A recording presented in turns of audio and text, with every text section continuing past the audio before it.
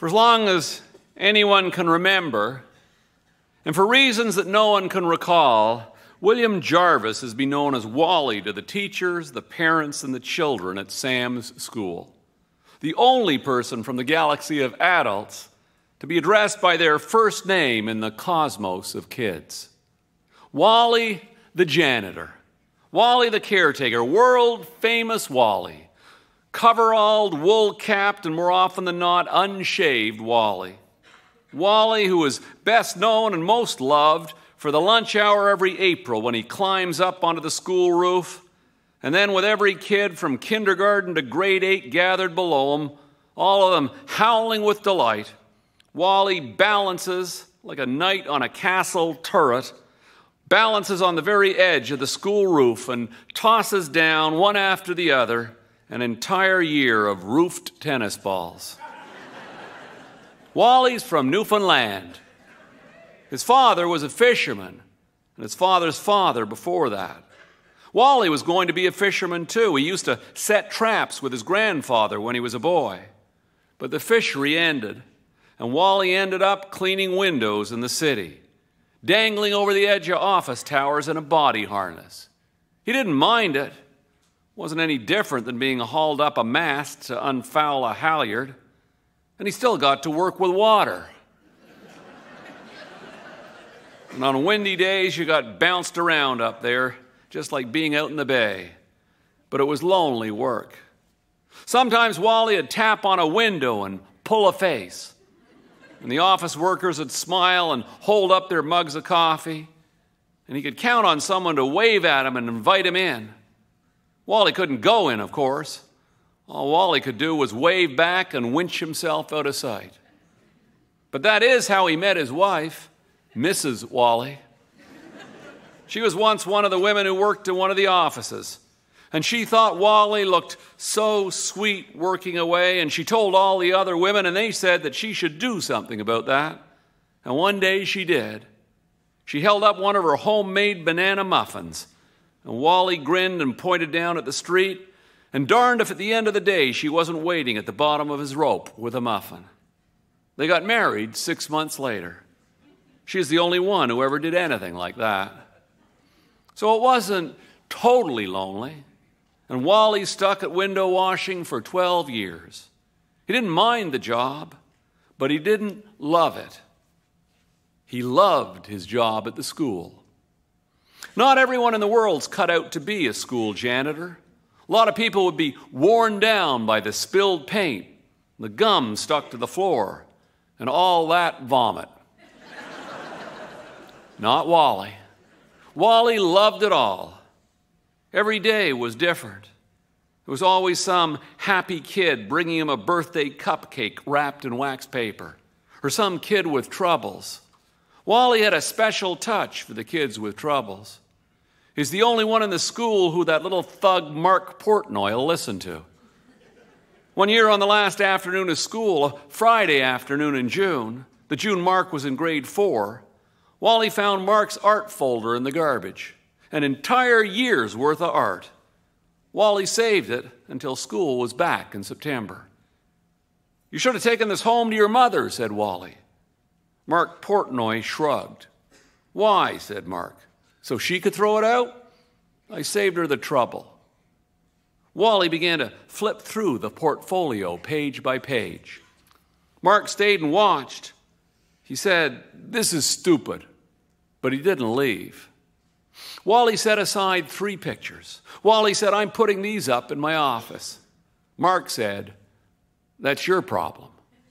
It was the first time anyone had put anything Mark Portnoy did up on a wall. Next year, on the last day of school, Mark Portnoy brought his art file to Wally. He said, "I don't need this junk." Wally went through it again, choosing 3 more pictures, while Mark stood and watched patiently. Wally just might be the perfect school janitor. And then, one day, he vanished. One day, the kids came to school, and Wally was gone. There was an old man in his place, and no one knew his name or where he'd come from, but they knew one thing: he was a disaster. They knew that right from the first morning. Everyone sat in class that morning watching in horror. There he was, his first day, down on his hands and knees in the middle of the schoolyard, poking at the schoolyard drain. There was a pickaxe and a snake on the ground beside him. The schoolyard drain had been blocked for years. Wally had never gone near it. Wally understood the blessings of a blocked drain. Wally understood the pleasures of puddles, the slipperiness of ice. At recess, everyone tore outside. The grade 7s organized the grade 1s to stand on the drain. And there was a standoff that lasted a good 5 minutes before the janitor picked up his stuff and went inside.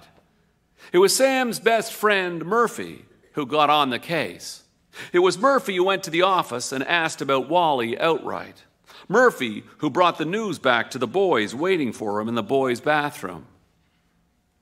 Wally was made redundant, said Murphy. None of them, Murphy included, had a clue what redundant meant. Peter Moore was the first to speak. Peter said, "Redundant? That's gross." Jeff said, "Is it fatal?"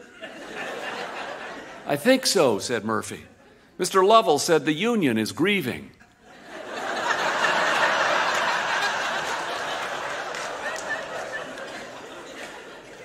Murphy tried to get more information after school. He asked the principal, Mrs. Cassidy. Mrs. Cassidy was late for a parent meeting. Mrs. Cassidy didn't even stop moving. "Wally's not with us anymore," she said. Adding over her shoulder, "It's been pretty brutal. There's been some serious slashing." Mr. Miller, the vice principal, confirmed it. "Wally's been cut." Murphy carried the news back to the boys' room. "It's worse than we thought," said Murphy. "What are we going to do?" said Sam. "I don't know," said Murphy. "I got to think about it." Then, that very night, on his way home from dinner at his grandparents' house, Murphy, alone in the back seat of his parents' car and almost asleep, opened his eyes as they passed the school. Murphy opened his eyes and saw him. "It was him," said Murphy. They were back in the boys' washroom, Murphy, Sam, Peter, Jeff, and Gregory. Murphy said he was hunched over and moving really slowly. "You saw him?" said Gregory. "His shadow," said Murphy. "I saw his shadow. It was huge against the wall, and he was all bent over." "Why would he be all bent over?" said Peter. Jeff punched him. Jeff said, "Because he's been cut up and made redundant, stupid."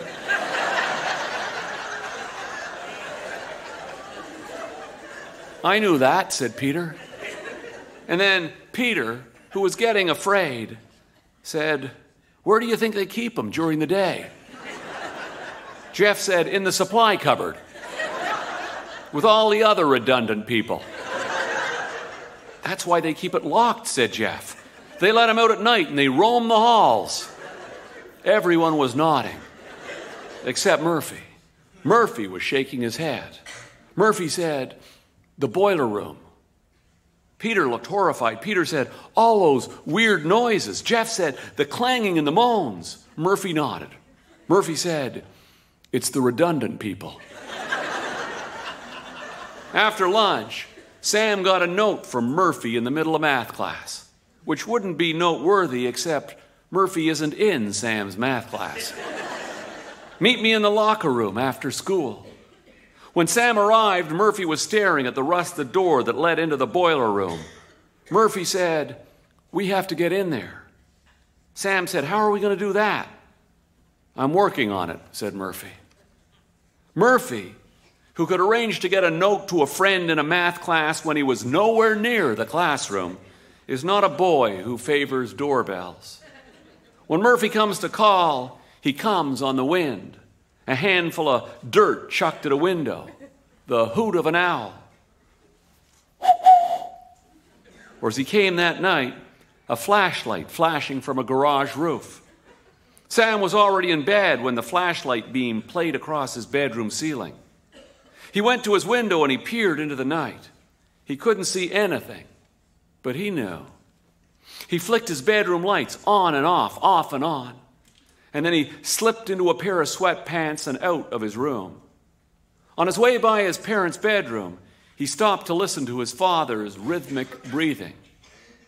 Murphy was in his backyard, sitting at the picnic table. Sam slipped out the back door. "What's going on?" "I went and checked," said Murphy. "It is him. I saw him." "What are we going to do?" said Sam. "Tomorrow night," said Murphy. "We're going to free him." Murphy held out his hand. He was holding a key. "The boiler room?" said Sam. It was part question, but mostly it was a statement. Sam already knew the answer. When the board cut back on its custodial staff, Wally was too far down the seniority list to hold on to his day shift at Sam's school. They put him on the night shift. And the night shift was lonely, lonelier even than window washing. The school felt unnatural at night, as hollow as an empty amusement park. And on the odd night when there were people, there were never kids. And the people were nothing but an irritant. A week ago, there was a staff meeting that dragged on, and Wally had to stay an hour later than usual. Tonight, a neighborhood committee was meeting to discuss speed limits. Wally knew that he would have to interrupt them several times before they'd clear out, and that whatever he did, there'd be stragglers left behind, preventing him from locking up and getting home on time. Sam and Murphy didn't know anything about any of that. All Sam and Murphy knew was Wally was in trouble. All they knew was they had to do something. According to the plan, they were going to meet in the schoolyard, at the top of the slide, when everyone was asleep. Sam lay in bed staring at his alarm clock, willing it to move, praying it wouldn't, until all of a sudden, it was time. He got up and he got dressed, and he carefully arranged a pile of laundry under his blankets the way Murphy had told him, trying to make it appear as if he was tucked in bed, asleep. Then he snuck downstairs and slid out the back door for the second time. He was wearing a backpack. He had packed a flashlight, a penknife, 2 peanut butter sandwiches, a piece of rope, a baggie of dog biscuits in case there were dogs, and a book to identify animal droppings. It was the middle of the night when he got to the schoolyard, at least 10 o'clock. And when he got there, he couldn't believe his eyes. There were cars in the parking lot, and there were lights on in the school. Somebody must have squealed on them. Murphy waved at him. Murphy was already underway. Murphy was half crouched, zigging and zagging his way across the schoolyard like a commando. Sam ran after him, trying to catch up. Sam didn't want to be alone. The side door of the school was mysteriously open. "Come on," said Murphy in the darkness. Sam could hear Murphy, but he couldn't see him. They came out into a hall at the back of the staff room. There were people in there talking. "Shh," said Murphy. "It's them." "Who?" said Sam. "The people who make you redundant." Sam crept forward and peeked around the open door. He had never seen any of these people in his life. There was a man standing up, saying something. "It happened again last night," said the man. "Somebody is going to get killed one of these days." "See," said Murphy. "It is them. What are we going to do?" It was Murphy. Murphy, who had done morning announcements 3 times already that year, who got them into the vice principal's office and onto the school PA. It was Murphy who leaned into the microphone, lowered his voice, and did his world-famous Darth Vader impersonation. "It's time for you to go now. Leave now while you still can."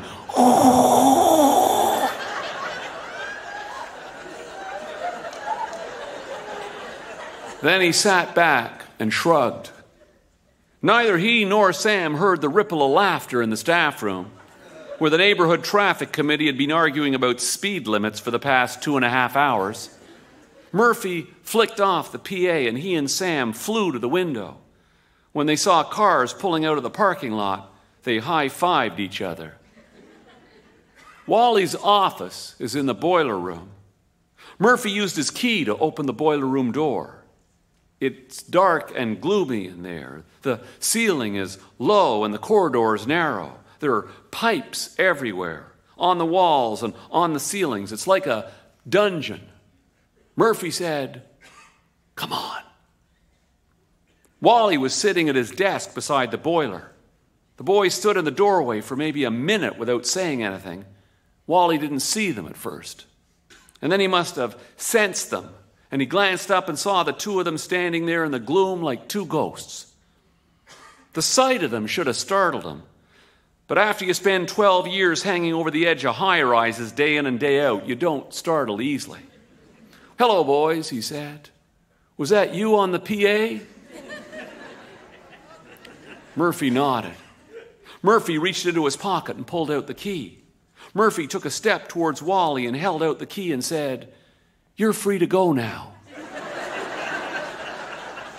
Wally looked stunned. Murphy whispered to Sam, "It'll take a while for him to recover from the redundancy."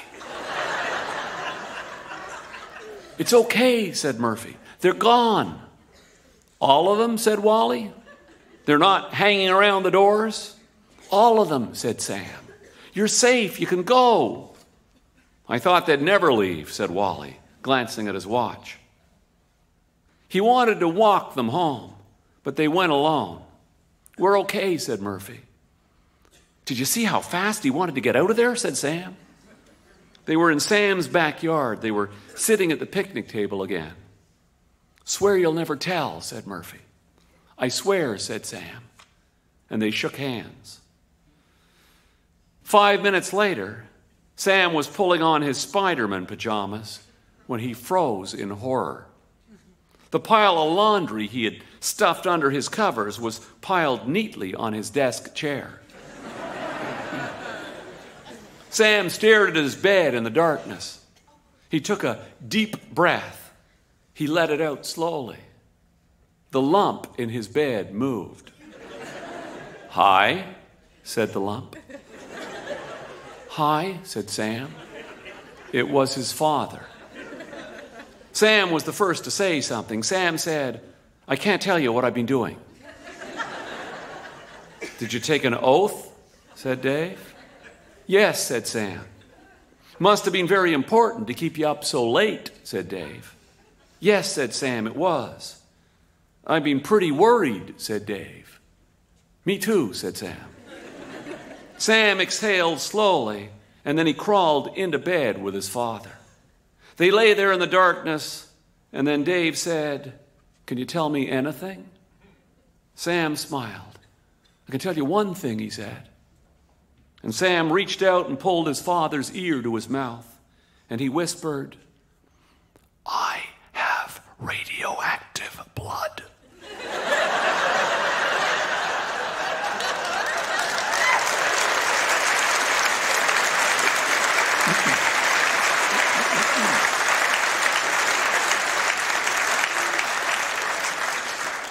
Wally reappeared on day shift about a month later.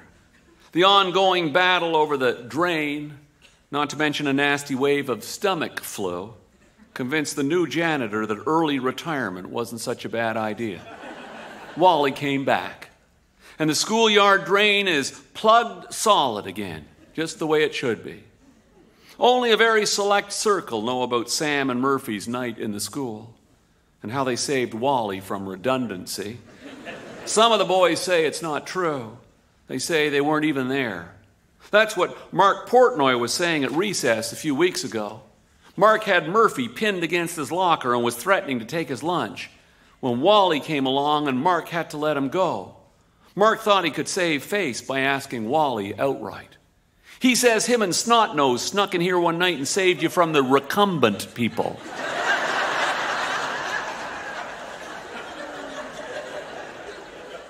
Wally looked quizzically at Murphy and then at Sam, who was there too. And then he looked at Mark Portnoy and said, as a matter of fact, those people would probably still be there making their plans if it weren't for these two. Then he took Mark Portnoy down to his office and he gave him a muffin and some coffee from his thermos. And Mark forgot about Murphy's lunch. And truth be known, Mark has been treating both Sam and Murphy with what almost passes as respect ever since.